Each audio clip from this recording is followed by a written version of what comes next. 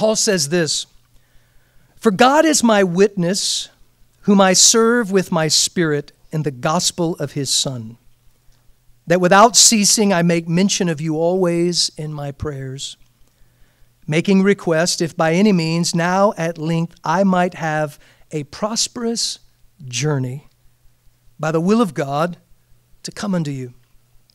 For I long to see you, that I may impart unto you some spiritual gift, to the end you may be established. That is, that I may be comforted together with you by the mutual faith both of you and me. And I would not have you ignorant, brethren, that oftentimes I purposed to come unto you, but was let hitherto, that I might have some fruit among you also, even as among other Gentiles. I am a debtor both to the Greeks and to the barbarians, both to the wise and to the unwise. So as much as in me is, I am ready. I am ready to preach the gospel to you that are in Rome also." Paul longed to go to Rome. It was a passion. It was something that I believe God had put into his heart. He wanted to go there. I wonder this morning if you would just raise your hand and say, there's something out there that I want. There's something that I'm longing for God to do in my life. Is there anybody other than me? There's a lot of you. There you go. All right. Well, I want to encourage you this morning. If God has placed that in you, he'll perform it. Amen. But I also want to challenge you and caution you to recognize that God doesn't always take the path that you plug in to your GPS. He will place something in your heart like this when you're a teenage boy saying, "God, do whatever you've got to do to make me the man you want me to be." Now, what a prayer, right? We think that's a great prayer, to pray such a prayer. And I had all these grandiose ideas of how God was going to do that. And recalculating, right? What?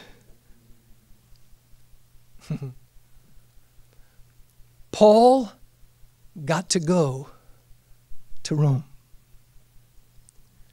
but not the way that I'm sure he expected it.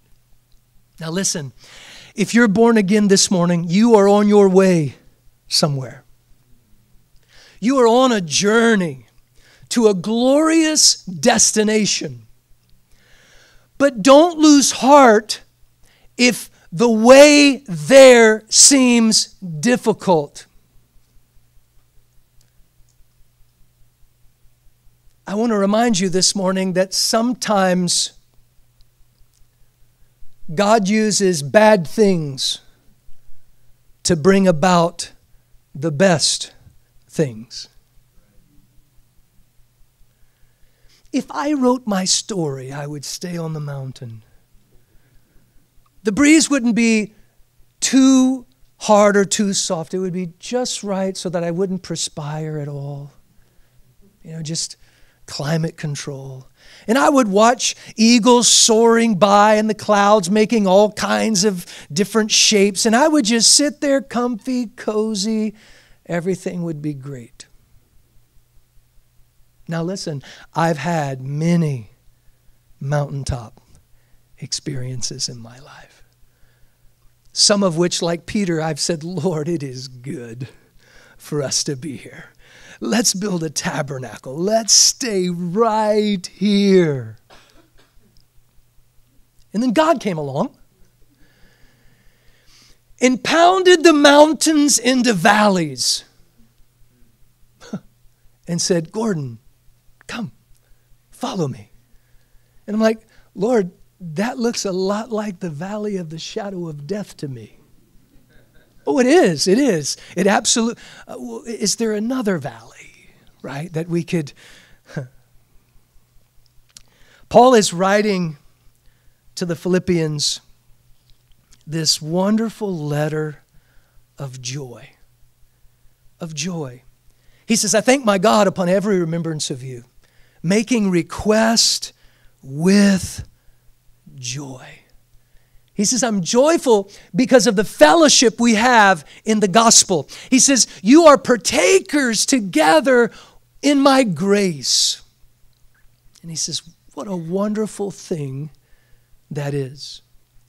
In our last study, we looked at that, the fellowship of the gospel. Today, we're going to look at the furtherance of the gospel. How does the gospel go forward? If you're jotting down notes, if you like outlines like I do to kind of keep your thoughts in order, we're going to look at Paul's chains, Paul's critics, and then Paul's crisis, which is not what you would expect his crisis to be. So we pick up our study in verse 12. Paul says, I would you should understand, brethren. He's writing to these Philippians and he says, you need to understand this. You need to understand it. You need to get this. Don't miss this, Paul says, that the things which happened unto me have fallen out rather unto the furtherance of the gospel. Now, remember in our introduction, we talked about Acts chapter 16, and it was there that, Paul was trying to go north, he was trying to go south, the Holy Spirit was saying, no, no, no, no, no, and then finally he had a vision, a man saying, come over to Macedonia and help us, and he shows up there in Philippi. He doesn't find that man that was in his vision, but he finds a group of women down by the riverside praying, one of whom was Lydia, and God opened her heart to the gospel. And then she opened her house to Paul and his companions. And then Paul used that as a home base to begin to preach the gospel. And then there was a demoniac damsel there who was just disrupting everything until finally Paul was grieved in his spirit and he rebuked the devil, delivered this young lady from demonic possession, and wow, everything changed. The people who made money because of her soothsaying dragged them into the marketplace, called upon the magistrates. They were beaten. They were delivered to a Philippian jailer who threw them under the prison, locked them up in stocks.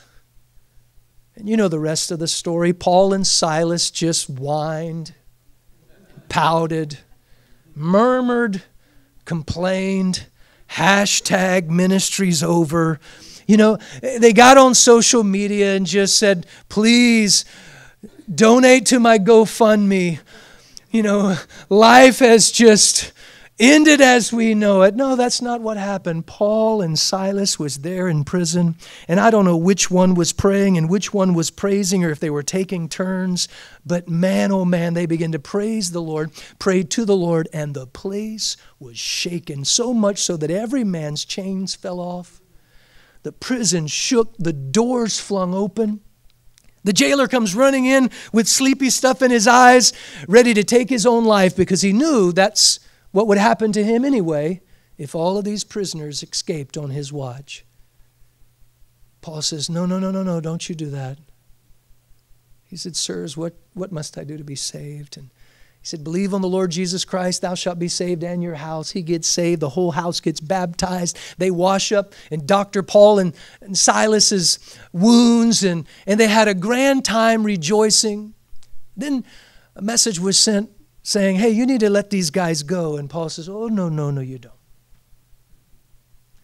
You guys beat us openly and publicly being Romans, ruh-roh. Without a trial. Paul says, no. You tell them to come. Themselves. Look us in the white of our eyes. God delivered Paul from prison. And now he's sitting in prison in Rome. And he's writing this letter to the people who knew of, experienced, witnessed God's great deliverance in Paul's life. And yet now, he's sitting in prison. Maybe many of them are praying, Lord, do it again. Do it again, Lord. Shake the prison. Lord, let the chains fall off of our brother Paul. Release him. Let him go. And Paul says, you need to understand, brothers and sisters, God's doing something different this time. Because the things that have fallen out, notice he doesn't say, I'm falling apart. How many of you have ever fallen apart? Yeah. I'm a professional, by the way. If you ever need help in falling apart, just give me a call. I'm really, really good at it. We can just make it really dynamic and dramatic, and we can just fall apart together, right? Wow. Misery loves company, they say. Paul says, I'm not falling apart. This is falling out.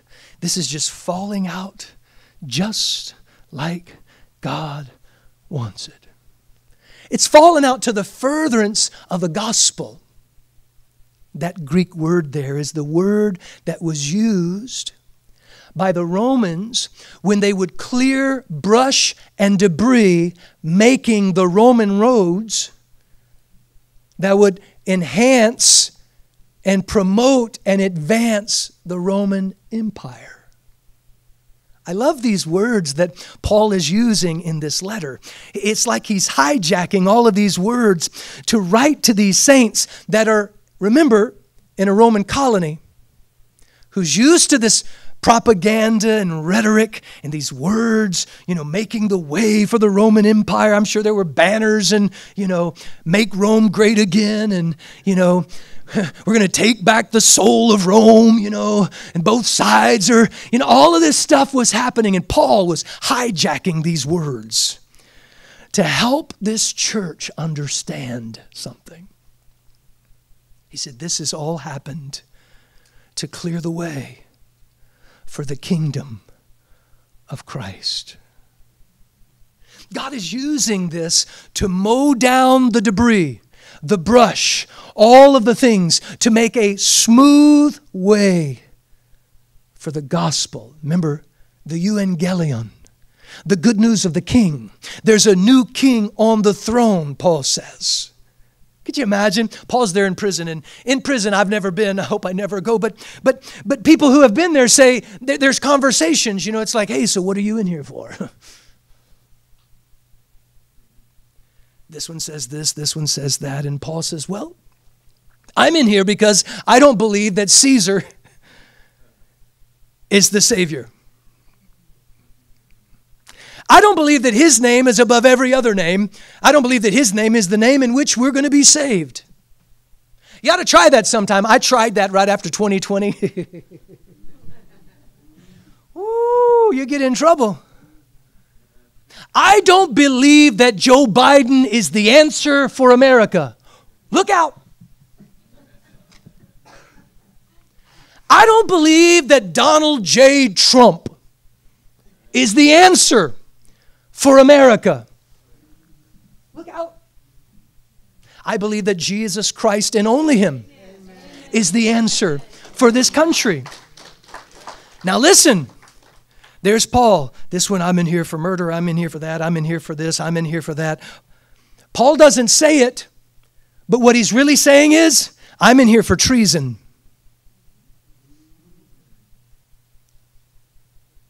Because I pledge my allegiance to another king. And his name's not Nero. Paul, you need to be quiet, brother. You're stirring up trouble, right? We're going to have to go to another church that's a little bit more somber and a little bit more careful because you're going to stir up trouble and people are going to hear these messages online and we're going to have problems. Sorry. Paul, you're going to have to tame it down, brother. Did you know, Paul, have you heard that this man is taking Christians and tying them up on stakes and covering them in wax and lighting them as candles in his garden? Paul, don't you know that it's getting rough out there for people who claim to be followers of the way? Paul, have you heard? They're saying that a lot of stuff that you guys believe is hate speech. They're saying that some of this stuff that you claim is a crime, like there's only two genders. Like saying that a man was born a man, he is a man, he always will be a man, and he'll die a man. And 200 years from now, another generation will dig him up from the ground and look at his DNA and will know without skin, without dress, without anything, that is a man. Because that's the way that God did it.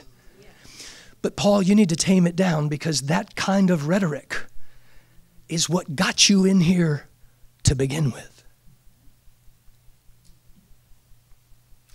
We pray prayers like, Lord, send revival. Revive us again, Lord. We pray prayers like, God, turn this nation around. And then we go to political rallies and say, that's God's answer up on the stage. No, it isn't. No, it isn't. And I know that makes people mad. You say, well, Gordon, what happened to your political views? Most of them haven't changed at all. I just don't believe that that's the answer. So Paul says, I'm in here because I believe that Jesus Christ is the King. And I believe that his kingdom is coming. You see, remember, that's what got Jesus on the cross. Do you remember the religious people? Oh, Lord help me. You remember what the religious people in Jesus' time were saying? We have no king but Caesar.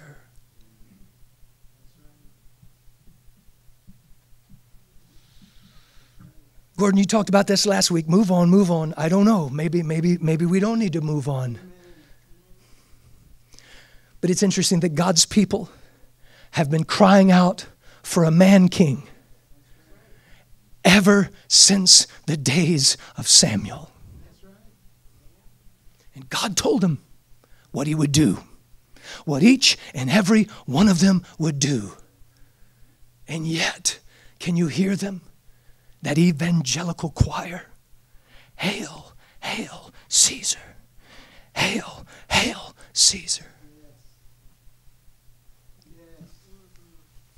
But you guys need to understand, Paul says, that all this is happening so that the gospel, the evangelion, the gospel of Jesus Christ is going to move forward.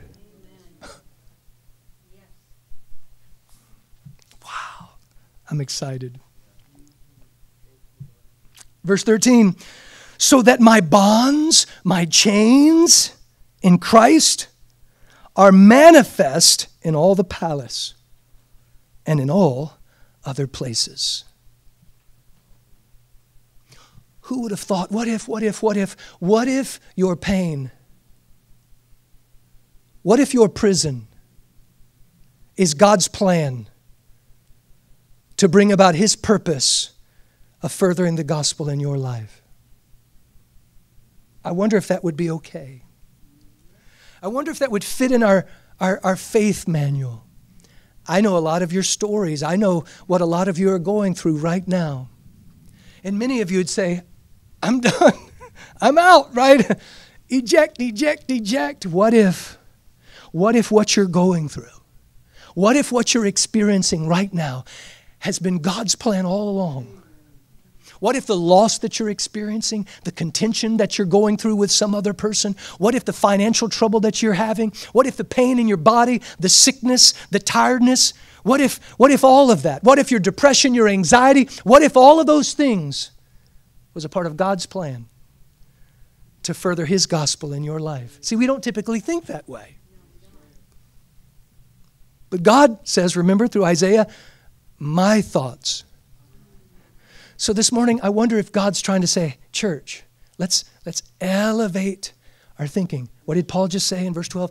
You need to understand this, brothers and sisters. You need to understand this. You got to get this. These bonds are breaking barriers. These chains are God's answer. Paul says, I've been praying to go to Rome.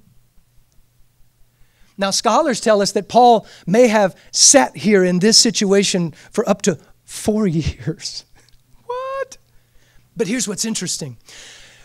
Spoiler alert, chapter 4, verse 22, Paul's doing his typical greetings at the end of his letters, and he says, the saints are greeting you. And he says, those saints in Caesar's household. What?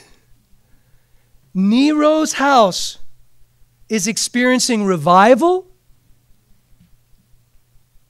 Let me tell you what we need to do. We need to vote that man that's in there out. And we need to get our man in there, and that's going to solve the problem. No, what we need to do is get on our knees. Why is it that the church's plan of action is never, let's pray that God would save the man that's in there right now and change his heart and change his perspective and change his direction? Could he not? Has he not? Have we forgotten Nebuchadnezzar? You need to know, he says, church, that these things are happening so that God's agenda gets done. Has the church fallen asleep and forgotten that God has an agenda? Have we forgotten that this chapter is about rejoicing in Christ's service with a single mind? And our memory verse is what? 21. Yes, and what is it? What does it say? Ooh, we're going to give out some prizes on this side of the room. Next week now, we want. Paul says these bonds are making a difference. Now, so here's what scholars tell us. That Paul was stuck there, locked up, and 4 times a day, a soldier would have a shift there with Paul. Now, these weren't any ordinary soldiers. This was the Praetorian Guard, the Imperial Guard of Rome. This was the elite of the elite. Augustus started this with 10,000 of these soldiers. They were savvy politically, but savage when it come to war. They were called king makers. These were the movers and the shakers. These were the ones that make well, I'm not even going to compare them with anything that we have. These guys were the best of the best of the best of the best. And I wonder, if you're going to let your mind wander and imagine, start doing it with good stuff, right? I wonder if those guys were like doing rock, paper, scissors. It's like, I don't want to go back in there, man. All this guy does is just, he's talking about a different king, and I just feel uncomfortable just sitting there. He's writing all these letters, and he's talking about a king and another Evangelion, and it's like, I feel treasonous just sitting next to, why do I got to do it? Okay, come on, 2 out of 3. But apparently some of these men sitting there, as Paul says, I know that you've pledged your allegiance to Caesar. And I know all of the mythology about him and his father and all of that. But do you really listen? There's another king whose name was Jesus. You can talk to some of your own soldiers and your own enlisted men. As a matter of fact, there were men that were there on Golgotha who had watched countless men crucified. And the one who was standing there driving the spear, he was blown away at this man who died when he chose to die. And his very testimony is this: surely this was the Son of God, not Caesar. We know that he is the Savior. You know the propaganda. You know the payoff that you guys, some of your other buddies were made who were there to make a watch that Pilate set up at the tomb. You know the lies that you were told to tell CNN and Fox News, you know what I'm trying to say. All those other ones, you know that stuff. And they just ran with it, hook, line, and sinker, and told everybody those lies. But I have seen him. I was on my way on the road to Damascus when a light brighter than the noonday sun shined about me. And I heard a voice saying, Saul, Saul, why persecutest thou me? And you've heard about me. I'm sure you've looked at the paperwork and the charges. I persecuted that way until I met this king.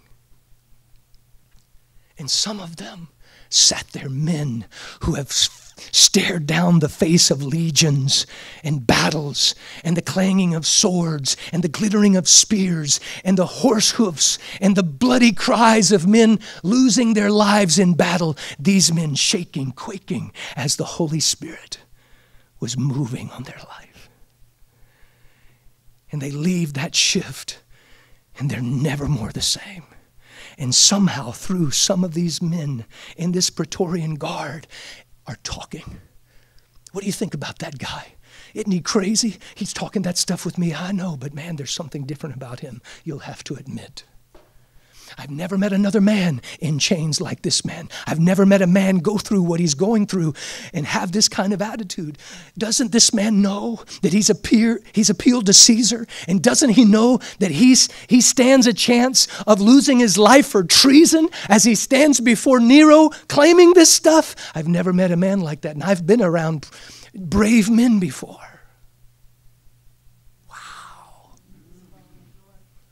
Conversations with those giving chemo to believers and radiation. Anesthesiologists who are about to put the sleepy juice in, listening to believers praying before they go out, not knowing what God's going to do. Loved ones and pastors and brothers and sisters walking into bedsides and hospital rooms praying over loved ones and lost ones. You need to understand, Paul says, that all of this has fallen out rather for the furtherance of the gospel. These chains, they haven't bound anything. And when he writes to Timothy in 2 Timothy chapter 2, verse 9, Paul says that all this stuff that's happened to me, but the word of God is not bound.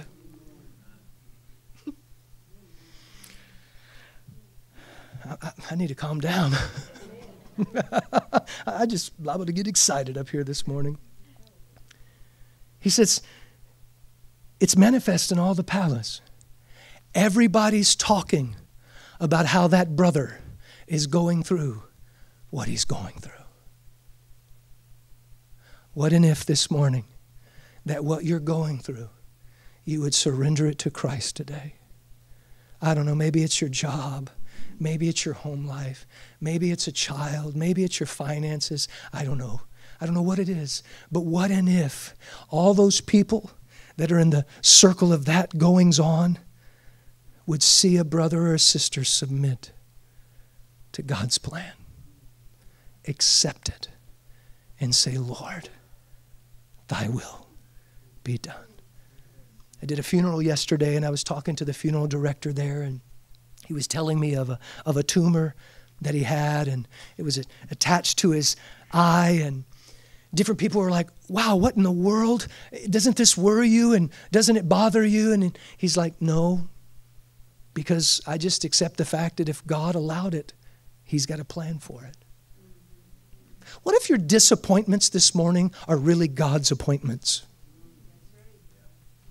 And what if you're missing it? What if I'm missing it?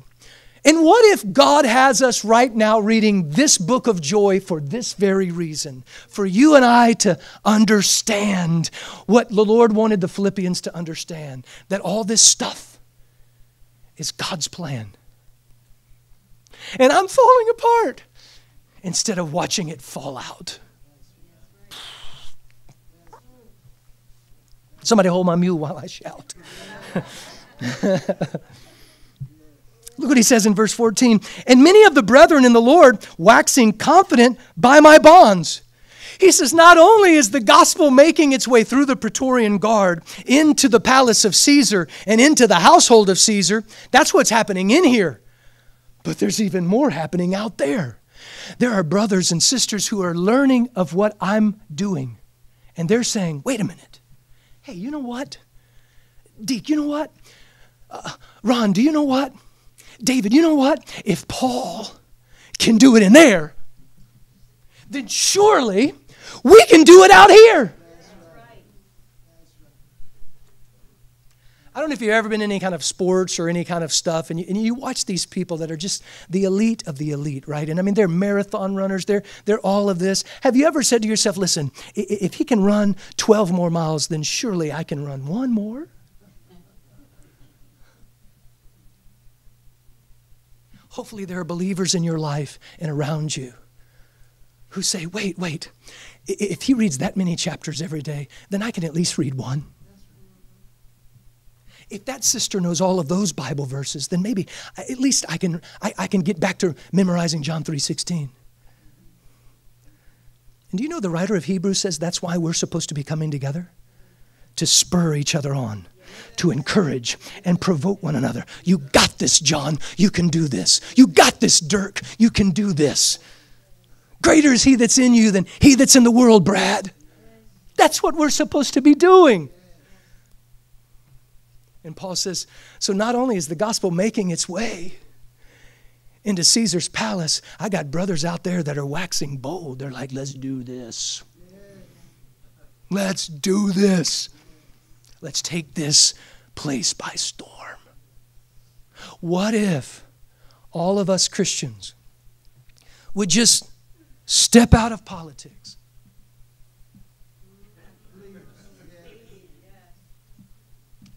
And step into prayer.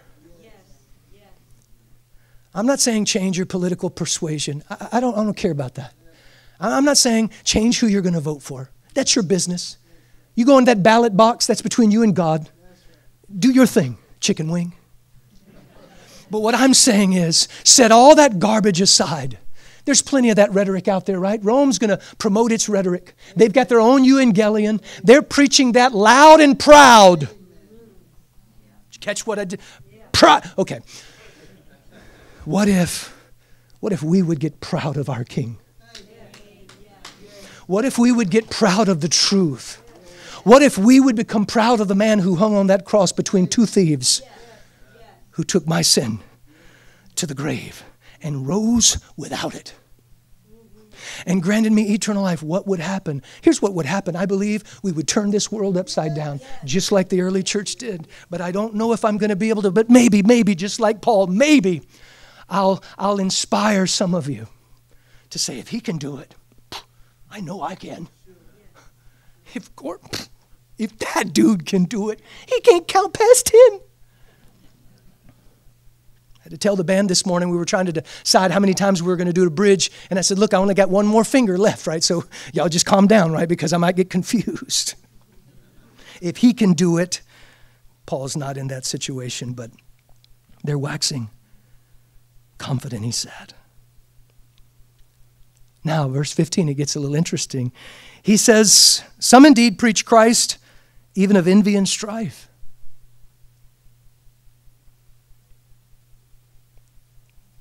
Did you hear that little? I love when God, it's perfect timing. People think, oh no. God uses it. Some are preaching of strife and contention, of envy. Now, we're told in the Gospels that Pilate understood that it was for envy that Jesus was crucified. You see, there were some preachers out there in Paul's day who were trying to get everybody in town to fill their church.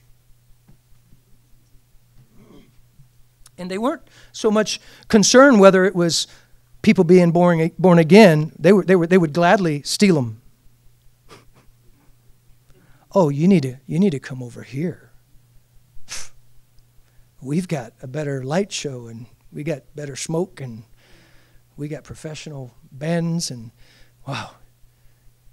There were actually brothers out there who thought, this is my chance. Paul was sucking the oxygen out of the room. This man came out of nowhere.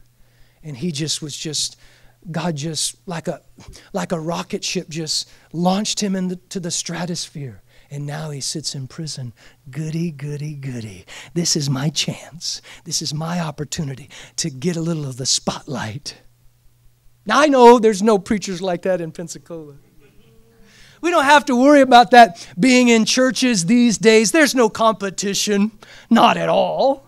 It's not about numbers. When they gather all together for their little conventions, they don't talk about how many are you running? Or how many are you running? Or how many square footage is your edifice? Or I bet my steeple's taller than your steeple. That's the kind of thing that Paul was dealing with. And some of goodwill, he says. Not all of them, right? It wasn't everybody. He says, I'm getting news, I'm hearing about all the people that are preaching out there because I'm in here. He says, verse 16, we got to get this. The one preached Christ of contention, not sincerely, supposing to add to my bonds.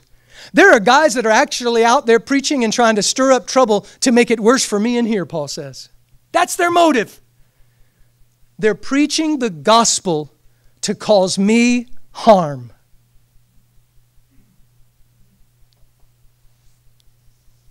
Verse 17. But the other of love, knowing that I am set for the defense of the gospel. So there's two groups of people out there preaching the gospel, Paul says, and he says, what then? Well, I tell you what. I'm going to sit around here and mope for the rest of my time in prison. Because have you heard what they believe over there?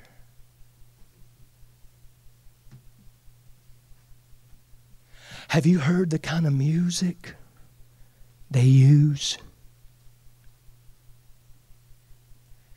I don't know if you've looked at Christian type things on YouTube, but there are hundreds, if not thousands of YouTubers who are doing fairly well financially.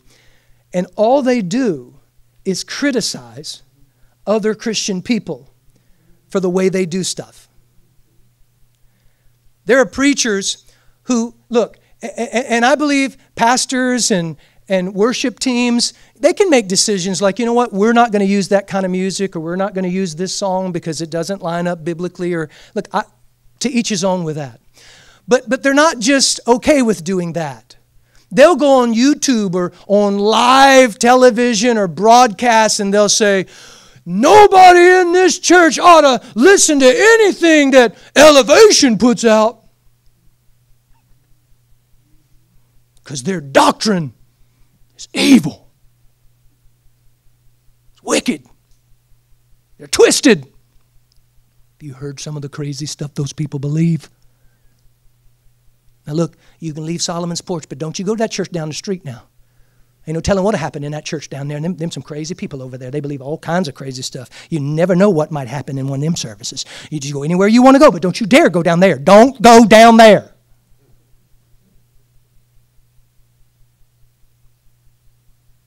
Don't go over here. Those people believe that Jesus is going to rapture his church before the tribulation.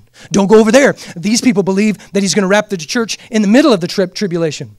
And especially not those people down on the corner that they believe that it's going to be after it's all said and done. Don't go over there, because those people only believe in the sovereignty of God. They don't believe man even has a choice. God's deciding everything. Don't go over there. Those people don't even believe in God's sovereignty. They're crazy people over there. They believe it's all man and it's all up to you. If it is to be, it's up to me. Paul says some are preaching of strife and contention. Some of goodwill. Some are trying to add trouble to me. Some are doing it out of love. What then, he says? How should I respond to this? I love this. Notwithstanding in every way, whether in pretense or whether in truth, Christ is preached. Wow. while this group over here is pointing fingers at that group over there and talking about how terrible they are and the terrible job they're doing, and they ought not do it that way with that melody or those instruments, and this group over here is saying that group over there shouldn't do it like this. They got to hold their mouth a little bit different. They got to wear different kind of clothing. Paul says, hey, shh. And everybody kind of gets quiet and looks, and Paul says, is not Christ being preached? Oh, I guess he's got a point there.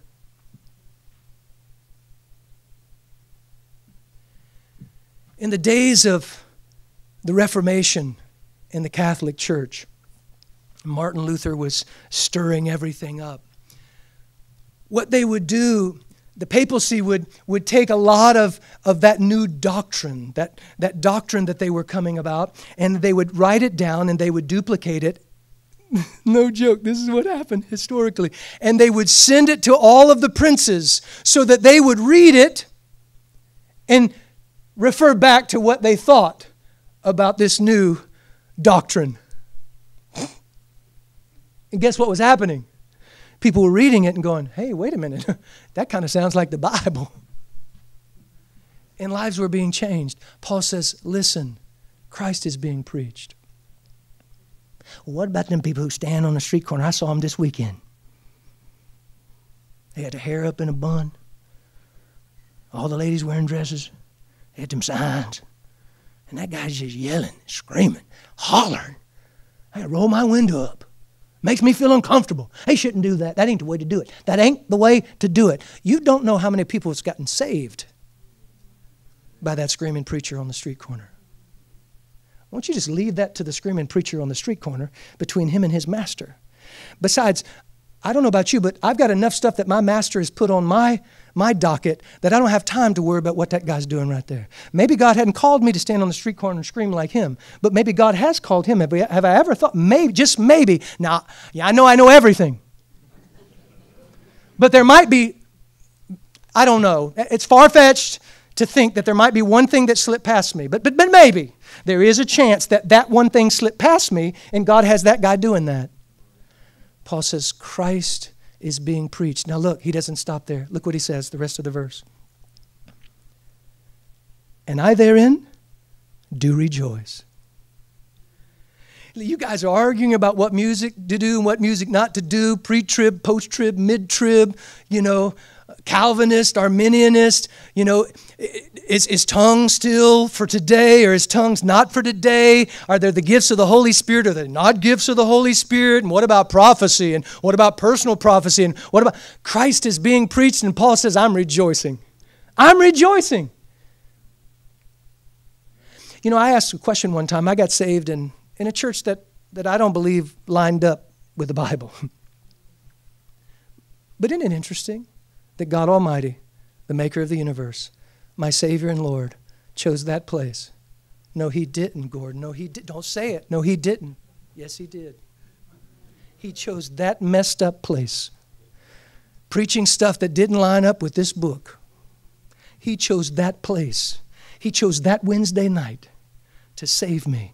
And he had me stay there, listen, wait for it, for 19 years. 19 years. When I left that place, I didn't leave on good terms, but, God is on the throne. When I left, I thought, Lord, why? I asked this. I was like, why, Lord? Why did you have me? Because he moved me from that place to a place that taught the Bible verse by verse. And in that first year of verse by verse, I felt like I learned more than I had learned in all of the 19 years that I had prior to that. And I was like, Lord, what if you would have saved me in this place? What might it look like if I would have been under this teaching for 19 years? But therein, Paul says, I rejoice. But he doesn't stop there. Look what he says. And will rejoice. I'm rejoicing right now, and I'm going to keep on rejoicing. What about that church down the street?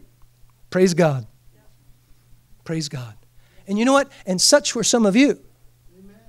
Many of you got saved in places and you're like, wait a minute, why in the world? But you know what?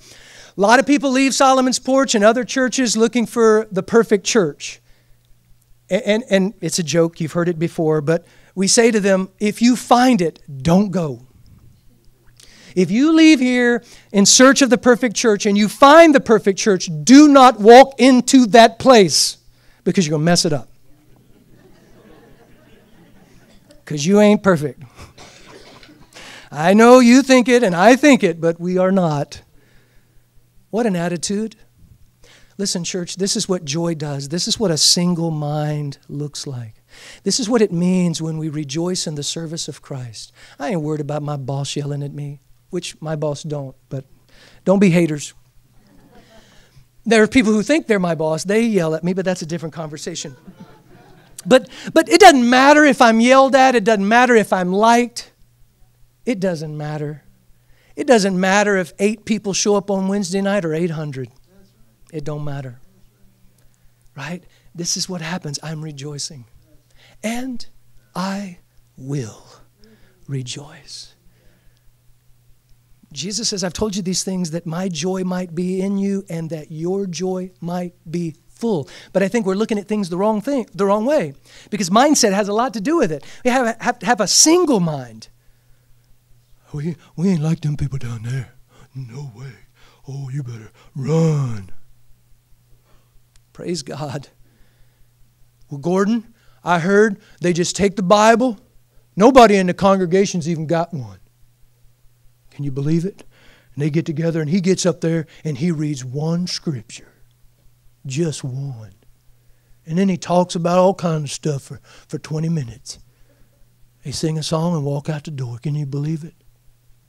Okay, rewind that tape back and tell me, what does he do? Well, he opens his Bible and he only reads one verse. Praise God. He read one verse.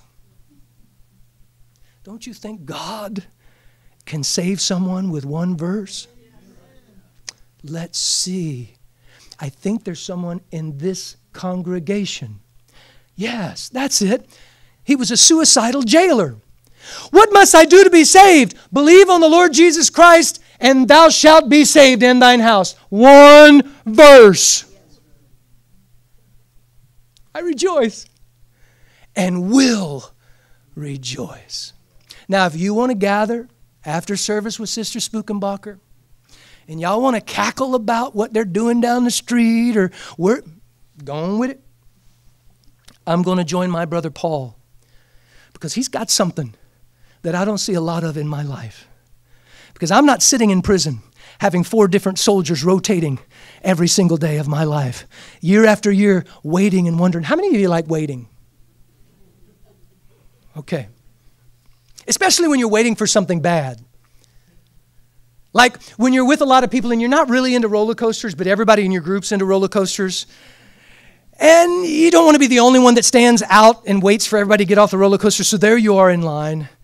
And everybody's laughing and cutting up and joking and talking about the people that are walking by, and you're sitting there dreading, and your mind is going to some dark, dark, dreadful places.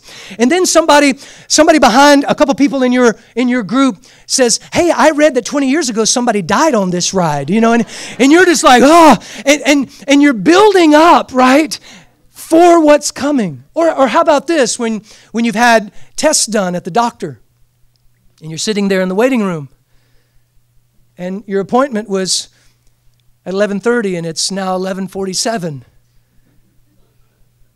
And most likely it's just because the doctor's running behind a little bit, but in your mind you're thinking, oh, it means it's going to be bad news. They're looking at the reports again. They want to make sure before they tell me what's coming.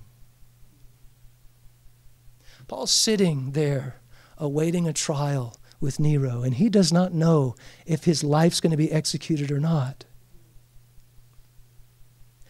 In Mark's gospel, 3 times, Jesus predicts the cross. You tracking with me? 3 times, he says the Son of Man's going to be betrayed into the hands of sinners. He's going to be mocked and scourged and crucified. And the writer of Hebrews says this. Listen, you got to get this. Listen, the writer of Hebrews says, who for the joy that was set before him. He's not in line going, I'm one day closer to the cross. I'm one day closer to that cross. I wonder what that feels like. There's already been 43 men crucified this year, and I know my day's coming. I'm one day closer to this cross. No, who for the joy that was set before him endured the cross, despising its shame, and is set down at the right hand of the throne of God. Paul says, I rejoice and I will rejoice. For I know, verse 19, that this shall turn out to my salvation. I'm saved, by the way, and I'm being saved, and I'm going to be saved. As a matter of fact, ever since I turned 15 years old and accepted Jesus as my Savior, my life story is that of salvation. Every sickness that I had, the speeding tickets that I had, which that wasn't God's plan, but Romans 8:28's got me covered. Right? God's not necessarily planning all the bad stuff in our lives, but we got that promise that he's going to work it together for good. And if we'll have this single mind like Paul has, we can be like one of our Old Testament brothers who spent some years in prison. His name was Joseph. They asked him, what are you in here for? Nothing. That's what they all say. No, I'm serious. Nothing. I ain't do nothing. I'm innocent. Yeah, I know. Everybody in here is innocent, bro. No, I really mean that. I am. He says, you guys meant it for evil. Genesis 50, verse 20, but God meant it for good. He said, this is going to turn out for my salvation. Look what he says. Through what? Through your prayer. Wait. Now, I can't explain this to you in words, church, but there's a beautiful, mysterious, miraculous thing that's happening in this thing we call prayer. Scholars debate over whether or not, okay, if it's God's will, is prayer going to change that? And can prayer change God's mind? And they've been arguing about that, and they're going to continue to argue about that. Here's what I believe. I believe the Bible teaches that if we ask anything according to his will, he hears us. And if he hears us, we have the petition that we made known unto him. So we have the scripture to know what is God's will, so I can know how I ought to pray for you. So unless the Holy Spirit has told me otherwise, if you ask me to pray for you and you have an illness or a sickness, I'm praying that God will heal you. But I don't know unless the Holy Spirit tells me otherwise that he's going to heal you. I don't know for sure that that's going to happen. So not only do I pray for your healing, I pray, Lord, whatever it is that you're trying to teach this dear saint through this, I ask that they would get it. I ask that you would draw them to yourself in ways that they have never experienced and their minds could not comprehend. He said, this is going to turn out to my salvation through your prayer. And not just your prayer, and the supply of the Spirit of Jesus Christ. Now in Romans 8, we're told that the Holy Spirit is interceding for me. Right? So, wow, wait a minute. This is crazy, right? God's got a plan. God's got a plan and he's got a purpose and he's working everything together for good. And God Almighty, the creator, maker of heaven and earth, the King of kings and Lord of lords says, Gordon, you want to get in on this? You want to get in on this? Wait a minute, but you're having, it's Father, Son, and Holy Spirit. You guys are in a board meeting. I don't want to, I don't belong in there. I remember that's kind of what happened to me in my second phase of ministry. I was working at the playground at a church, and as a playground monitor, I didn't even volunteer. My wife volunteered me. And I'm sitting there early before the first service, before kids start showing up and playing. And I'm just sitting there. And one of the pastors walks up and says, hey, won't you come pray with us? Now, I didn't know who us was. I knew he was a pastor, but I didn't know who the rest of the us was. And so I walk into the kitchen after him, and I walk into a room filled with pastors. And I'm like, this is odd. Why did I get invited to this prayer meeting? Now, I didn't know, and I don't even think he knew. Maybe he did know. God had a plan. It wasn't long that I was supposed to be in that room. For a couple months, I was in that room, and I wasn't technically supposed to be there because nobody else was in there that wasn't officially a pastor. But here I am, sitting around this table with 7 or 8 other pastors. But it's kind of like that, right? You get Father, Son, and Holy Spirit, and they're in this board meeting. They're discussing, they're looking there. And God says, hey, Gordon, Get in on this. Yes, you, Gordon. You? Yes, you. Okay, Lord, well, I'm gonna get in your word, and I want to get schooled up on what your will is, because if I'm gonna be in on this, and I don't know how this is gonna work, but I know you're inviting me in on it, right? Paul says, I know this is gonna turn out to my salvation through your prayer and the supply of the Spirit. Paul somehow is saying that the prayers of the saints in Philippi were gonna have an impact on what happened in his life. Now, he doesn't explain it and tell us how that's gonna happen, but he says that it's gonna happen. And I'm telling you this to encourage you to pray. To pray like you've never, ever prayed before. Pray, and when you run out of what to pray, the supply of the Spirit. Because Paul says, when we don't know what to pray as we ought. So when you run out of your prayer list, don't say amen and get up. Linger a bit. Linger a bit and see if you could pick up on one of the individuals in the boardroom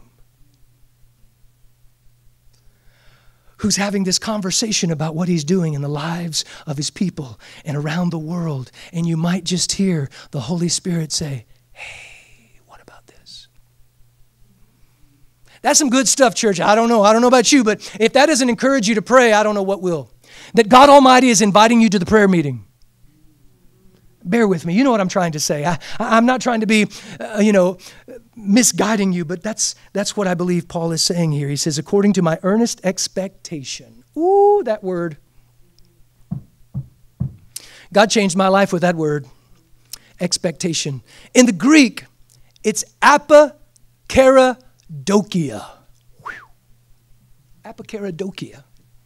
That sounds like a children's poem or nursery rhyme. Apokeradokia. My earnest expectation. What this word literally means is a person who's a spectator at an athletic event. It means to be on the edge of your seat, neck stretched out, eyes bulging, looking to see what's happening next.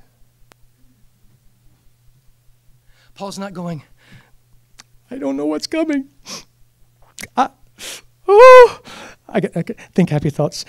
There's no place like home. There's no place like home. That's not what Paul's doing. Paul's on the edge of his seat saying, I can't wait to see what God is going to do. Now we could be saying, well, Paul, do you not know?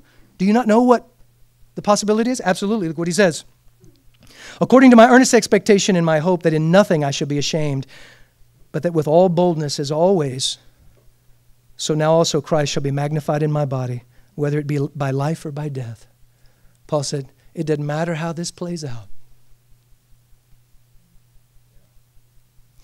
Church, that's what joy will do to a person's life.